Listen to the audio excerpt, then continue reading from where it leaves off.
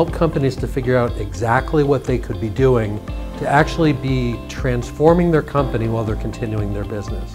One of the things that we're looking at in the research this year around performance metrics would be looking at the maturity of your transformation to a more digital supply chain. By doing this, it really helps you to look at how are you doing related to demand, people, risk, and technology. As companies start to think about a digital supply chain, they're going to be getting data from so many different sources. There's going to be this interconnection of them with suppliers and customers, consumers, Internet of Things. But all of that also creates more risk. And if we look at it specifically from a cybersecurity risk, the opportunity, all those are endpoints that create more weakness in our network.